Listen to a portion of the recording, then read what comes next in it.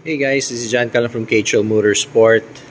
So tonight I'm stuck in the shop for a couple of hours waiting for coding restrictions to lift, and I'm just sitting here at the shop admiring so far our 4G63 Hyundai Turbo 2.3 stroker build.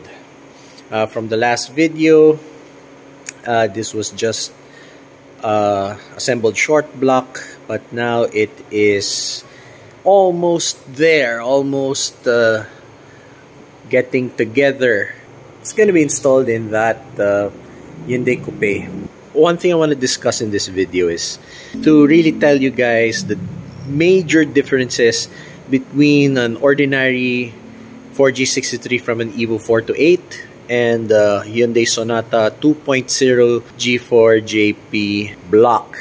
There are differences in the engine casting that necessitates compromises with the parts choices when assembling the engine.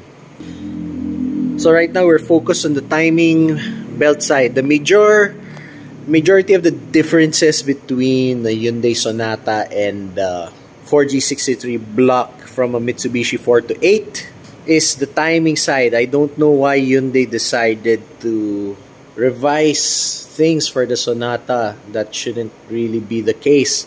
Major culprit is basically the front case where the oil pump lies.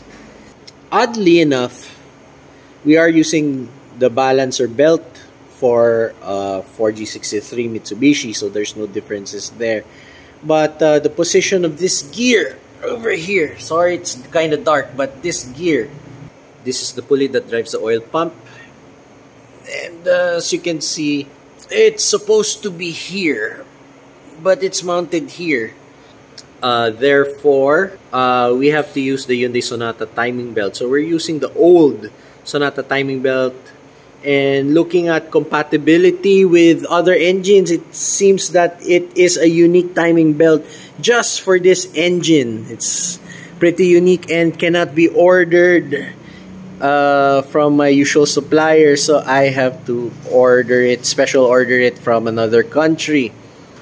So that also necessitates using the Hyundai Sonata cam gears, these two, and of course other pulley sprockets that are in the front part of the block. The block makes it difficult. We wanted to use a 4G63 oil pump, but there are major differences on on the mounting surface of the oil pump. Yeah, we're stuck using the Sonata unit as described in the previous video. So we're now using the Sonata crankcase. This actually isn't bad. It's part aluminum, part steel. So perhaps this adds rigidity to the block. I don't know. Lightness, not really. Issue there with using the oil pan is that the stock turbo oil drain line will not work. So, but it's a special fitting specifically for custom turbo setups that can be found somewhere in Lazada, and we bought that for a future project, but since we kind of need it, so we're deploying it here. So we just cut the end of this OEM oil drain line, just gonna put a hose somehow to link it from here to here. Not OEM grade, but we're just doing what we can. Yeah, but the rest of the Evo stuff works on it. This is an Evo 4 turbo assembly. We're using the 4G63 head from the Evo 4. The head wasn't an issue. It was just the block giving us an issue with the crank walk thing, and also we decided to reuse the Evo 4 heads. It's the cams and the valve springs are better on the Evo 4 versus the Sonata head. We just painted the valve cover blue with wrinkle paint, VHT, spray paint. We're painting the engine bay slowly into the color so that it's easier to when the engine's all in. It's still not done yet, but we're getting there. One major issue is the drive belts. Drive belts running the power steering, the alternator, the air conditioning. We're trying to run the Evo setup, but seems to be that the tensioner, the drive tensioner, is not compatible with the front case. This oil pump makes things a bit difficult. So we're probably going to run the Sonata drive belt setup. I'm just worried that it will not fit the engine bay, might hit chassis rails. But anyway, we'll see. We'll check it out when we get there. We made sure to use the 4G63 cooling equipment, water pump, this coolant hose going to the thermostat cover. It just makes things easier for us on the plumbing side to retain this. This is the thing. This is the reason why we retained the use of the 4G63 head. I just wanted to make use of this again. Otherwise, we could have ran a Sonata valve cover, but we did not. Okay, you can see that these are the Evo 4 intake manifold, injectors, throttle body. So it's Evo 4 stuff. No changes there. This will also work on the Sonata head.